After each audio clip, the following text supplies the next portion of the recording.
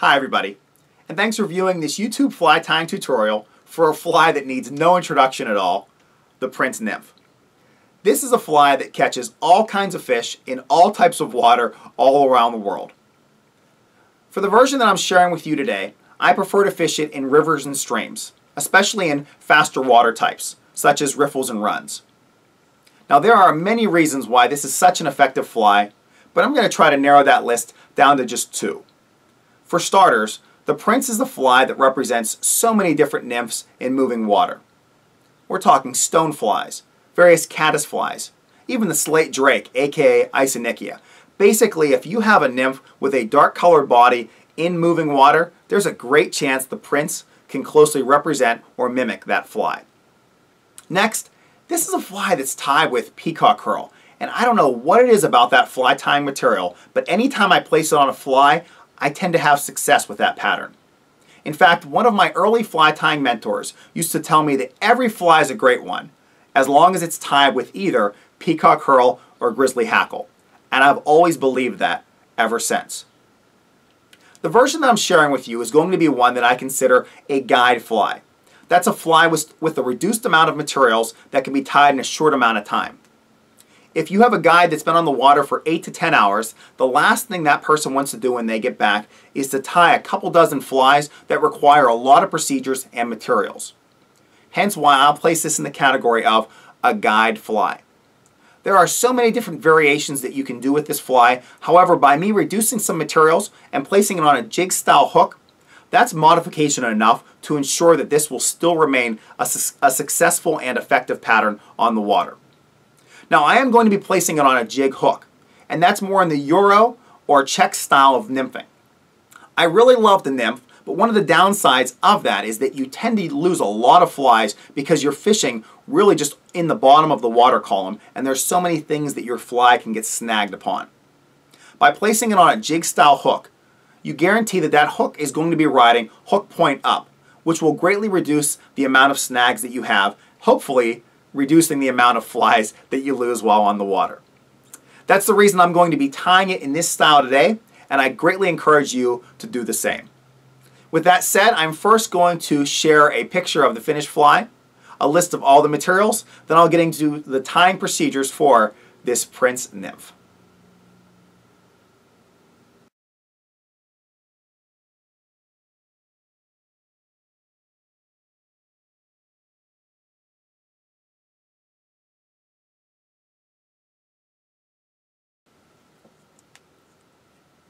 Alright, let's start tying this Prince Nymph. For starters, I'm using my Stonfo Cayman Vise. In it I have an Allen fly fishing hook. They're J100 BL. The BL stands for barbless. I'm tying this today in a size 14, though I will tie this pattern anywhere between sizes 8 the whole way down to a 20, 22. The bead is a tungsten slotted bead, copper colored, 2.4 millimeters, and I have approximately 10 turns of lead wire pushed against that bead. The lead wire is size 010. As you can see, this is definitely a heavy fly. For my thread today, I'm using UNI-Thread Black 6/0. I prefer 6/0 because there's no messing around. You don't have to worry about this thread breaking whatsoever. You can really bear down on it if you have to. I like to start my thread directly behind the lead wire on this pattern and then build a little ramp up for my materials. I'll go over the lead wire. If you have any of it that tends to come off just a little bit or bend there, you can just cover that with your thread quickly. I'll go over it a couple times and then bring my thread directly to the point above where the barb would be. The first material that we're going to tie on is going to be brown goose biots. Now with goose biots, whenever you're near the base of the biot, or whenever you're near the base of this material, they tend to be thicker and a little bit longer. And as you move towards the tip, they're a little more thin, or a little thinner, and definitely shorter. For this size 14, I want to basically grab a couple that are closer to the base. So I'm just going to select 2 that are down there, trim them. As I place these on, I want them to be a little bit less than the length of the body, of the top of the hook shank, and I want them to splay away from the hook. So I'm going to add one in on my side first. After I'm sure that it's in the correct spot, just going to lock it in place. and then do the same with one on the opposite side or the side facing you.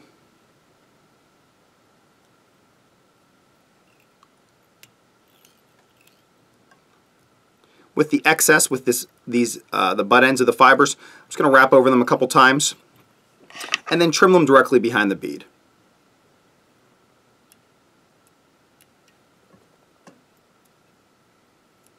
If you were tying flies commercially, when you initially would have trimmed those away from the material or away from the original section, you would have trimmed them a little bit shorter so you could just lock them in place and not worry about that whatsoever. Next, we're going to add our ribbing material. This is a material made from UNI products. This is French Oval, size medium, color copper. I'm pairing this copper color of the ribbing with the copper bead. I really like to tie this in both silver and copper, though I do recommend this UNI product because it seems to be a little bit more durable than the other types of tinsel out there. I'm going to lock this in place and again let the butt end of it extend upwards towards the thorax. Finally, I'm going to grab 3 pieces of Peacock, 3 Peacock herl fibers. I'm going to line them up as close as possible by the tip, then I want to trim them. I typically cut about a half to 1 inch down just because that's a very fragile section of the fiber. And I'm going to tie them in by the tip. Again, I want those tips to extend almost the entire way up to the bead because that will really help with my taper for this Prince Nymph.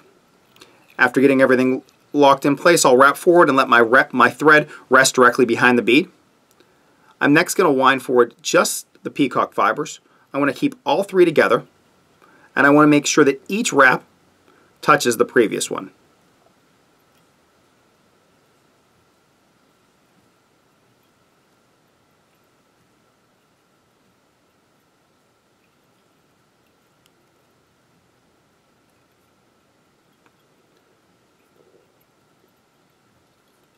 I'll lock those in place with about 3 wraps of thread. And then with this excess material, there's not much left here. I'll typically throw that away. As I'm bringing my ribbing forward, I want to wind this in the opposite direction. The entire piece of peacock herl is a really fragile fiber.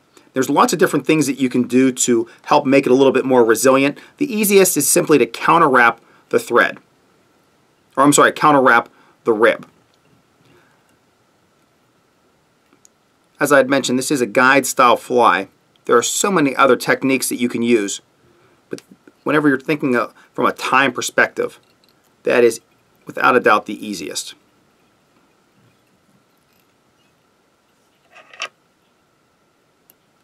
Right, after locking that in place, I want to ensure that I space that out correctly, which I did, and then we're going to add our final material. Now, hen hackle is also used on this fly, though in this case I'm not going to use that. I just feel that that's a material that's unneeded and unnecessary. Instead, I'm going to go directly to the white biots. I'm going to select 2, more from the middle of the biot section. Once I have 2 selected, I'm going to trim them. And now we have to determine how we're going to place them on this hook. If we place them directly on top, like with a normal Prince Nymph, they'll actually be riding on the bottom of the fly because this is going to be riding hook point up. I was in a fly tying class participating with George Daniel, and he recommends tying these directly on the side. Thus, they'll still represent many insects, and they'll have that nice white, which really seems to contrast with the peacock body. So when I tie these in, I'm going to have them go down the sides, and I'm going to have them so they're bending towards the hook. I want them to go approximately 3/4 of the way down the fly. I tied in the one on my side first, and I'm going to line up the one facing the camera, lock that in place, and make sure they're even. Once I'm sure that they are, I'm going to take their butt ends, bend them forward, and place 1 wrap in front of that. After I place that 1 wrap, I'm going to trim them away, just the butt ends. Try to trim as close as possible. Now, if you really don't like seeing those little white end caps there, you can take some time and wrap over them, though you will build up a lot of thread. By bending them back and placing a thread wrap in front of them, you've now basically just folded them back towards themselves, and they'll almost look muted against the other feather. I'm going to go immediately to a whip finish at this point, and as I whip finish, sometimes I will cover those butt ends up. I place 3 wraps of my whip finish. And then next, before finishing this, I'm going to grab a little bit of Sally Hansen. This is the Advanced Hard as Nail. This is a top coat. And I'm going to place this directly, as my buddy Don says, Jasper style, on the thread. Take my finger, make those beads disappear.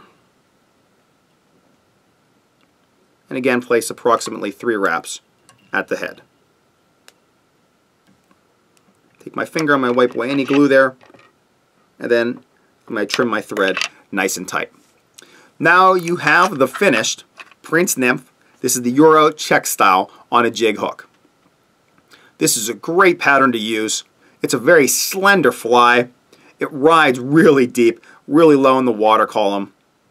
There's tons of variations that are also available to this fly, which I plan on showing during another video at another time.